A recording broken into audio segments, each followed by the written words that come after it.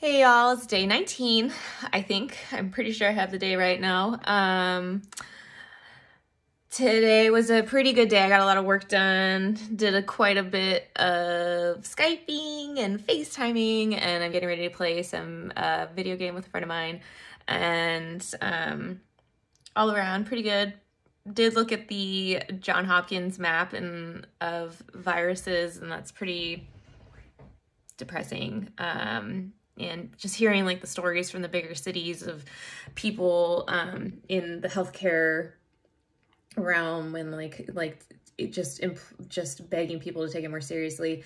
I found out that somebody that I have a relationship with, if you will, or that I know, has been sick for quite a while, but unfortunately couldn't get tested. But it's pretty evident that they had the virus, and so that's pretty close to home and a little scary. But I guess that's kind of where we are. I would imagine that more and more I'll hear stories like that of people that I know or acquaintances. I know somebody else who's got family members who are sick, and so it's just kind of unraveling.